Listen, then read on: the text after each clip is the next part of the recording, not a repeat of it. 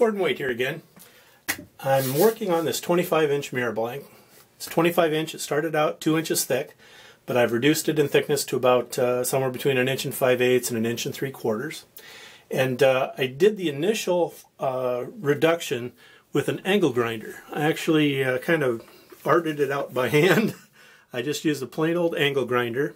I used a diamond tool on the end of it. This is diamond blade. And I did this basically by hand.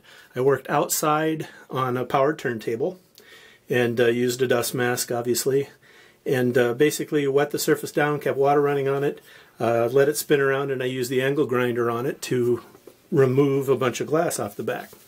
And the reason I do it that way, it's very fast. The diamond took it off in about 2 hours, 2.5 hours of work. I removed about 1/4 of an inch off the edge. So it's very quick to do that. But of course, freehanding it like that, I was left with a surface that isn't particularly flat. So now I'm back in the shop, and I've got this on a regular grinding table, and I've been using regular loose abrasives, silicon carbide abrasives, and a steel nut grinding tool in dental plaster to start to flatten the back, or not start to flatten it, but to work this until it's actually good and flat. So right now I did several sessions on it with number 24 silicon carbide, which is pretty much gravel. It's very, very coarse abrasive. And when I got close, I stopped doing that. I didn't want to, use that any longer than I have to. And I did some sessions with number 40. And I'm going to do one last session with number 40 here on the fixed post grinding machine before I move on to the finer abrasives. Now, if you look at this, it's actually pretty flat, except for a few spots. There's a ring right here that you can see by its rougher nature. You can see this is what's left after 24 abrasive, where the smoother part of it looks like the number 40 abrasive, which is much finer. So there's a ring here I need to get rid of. There's a little bit of roughness out around the 60 or 70% zone there. And then the very edge of the mirror hasn't been touched off yet. I can still see the marks from the grinder there, the diamond grinder. So the edge of it has quite a little bit to go yet. So I'm going to work another session of number 40 abrasive on this loose abrasive with the steel tool on the fixed post machine. I want to show you how I do that. First step here, I've got the tool soaking over there so it's moist. And my first step is just to wet this down. And I'm going to throw some abrasive on there. So this is just number 40 silicon carbide abrasive. Normal sort of stuff you'd use for any sort of mirror grinding. Obviously number 40 is pretty coarse stuff. Most people who do mirror grinding don't get exposed to much coarser than about number 80. But I use 24, 40, and 60 as well because I quite often do heavy-duty projects like this where I actually need quite a bit of glass removal. We also specialize here in ultra-fast mirrors. This, for example, is going to be an f3.1 mirror. So when you cut a curve that steep, there's a lot of glass to be removed, and sometimes you just have to use a little more harsh abrasive. So the 24, the 40, and the 60 are abrasive grades that I use quite often. I like to apply the abrasive with the turntable running. It just helps to distribute it around a little bit, makes it a little easier.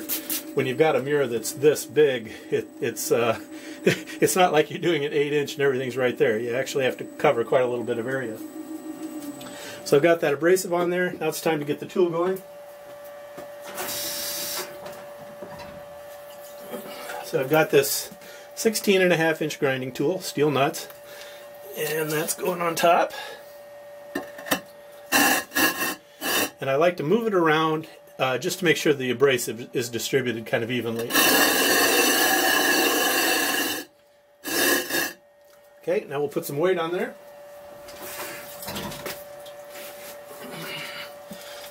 It's 25 pounds. That'll be enough for now. Now I've already set this up with the overhang that I want. So I move that out there. And then I have this, and I'm going to do something I don't normally do. I'm going to put this steel bar over the mirror. Normally I would never hold this over the mirror anywhere, but I wanted you to see it. This is just a stainless steel bar, 5/8 inch in diameter, and it goes down in through the hole in the overarm and locks down into the back of this grinding tool. Now that holds that grinding tool in place. When the mirror spins up on the turntable, the friction between the two will spin this tool, and the differential rotation is what does the grinding action here. So I'm ready to go on this, and basically I run this up to about, on a mirror this big, about 45 RPMs I suppose, and let her grind. And the trick to it is you keep adding abrasive and cleaning the swarf off it, and you want to hear that howling grinding sound. If it's not howling, it's not grinding. So I use a fair bit of abrasive. It breaks down pretty fast, and I just wipe it away with a sponge when it builds up too much swarf. The swarf is the broken abrasive and the chips of glass. So we're ready to fire up here.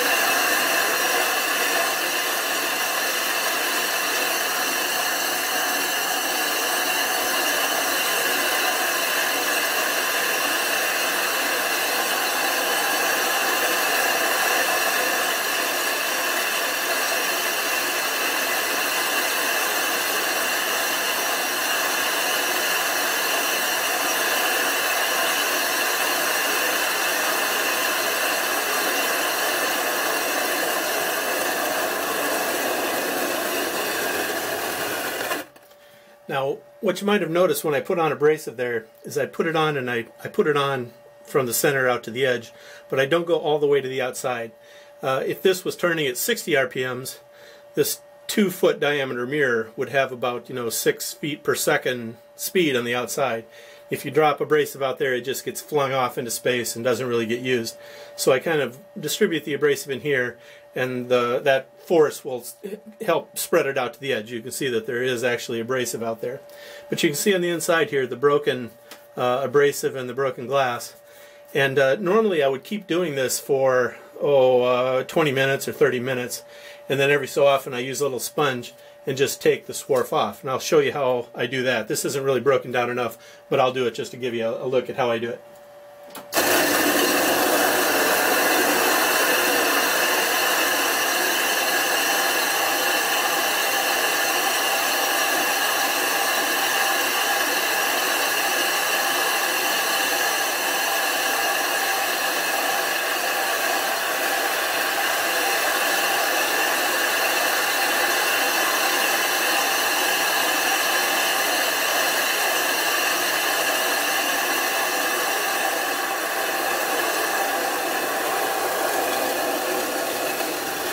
Now you can see there that I hadn't been grinding very long, but I'm starting to generate quite a bit of swarf here. And you saw I just scooped along it and then rolled it over so that the swarf would come off on this. I have a great big water bucket that I clean this in so that I capture the broken bits there and don't release them out in the environment. But I'll wait until the swarf builds up pretty good, then do 2 or 3 swipes like that to get rid of most of it. Then without ever turning the machine off, I just go ahead and add more abrasive on and keep going. So basically in that 20 or 30 minute session, the machine never turns off, and I just keep adding the abrasive, the silicon carbide abrasive, lots and lots of water, and then when the grinding action gets too low because there's too much buildup on here, use the sponge to sponge a little off. One thing to be careful when you're using that sponge if you happen to lose hold of it, it's going to go flying off and you're going to lose it. It's not a catastrophe. The sponge isn't going to hurt anything, and I've never had one get sucked under or anything like that. But it kind of startling when it ejects the sponge from the area. So anyway, that's how I do this grinding. Like I said, I'll do 20 or 30 minutes, check my progress, clean it off, check it, see how I'm doing, make any adjustments that might be necessary. If I find I'm getting concave or convex, I move this tool either toward the center or away from the center. If the mirror is going convex, I move it toward the center. If the mirror is going concave, I move it away from the center. When you move it away, it moves the mass out and it works the edge more. So that's how you adjust it to move toward flat. And I'll try to get this thing flat to better than 1/1000th of an inch, and I'll grind the back down to probably 320 or maybe even 25 micron. So that's how I'll work flattening the back of this 25-inch f3.1 mirror.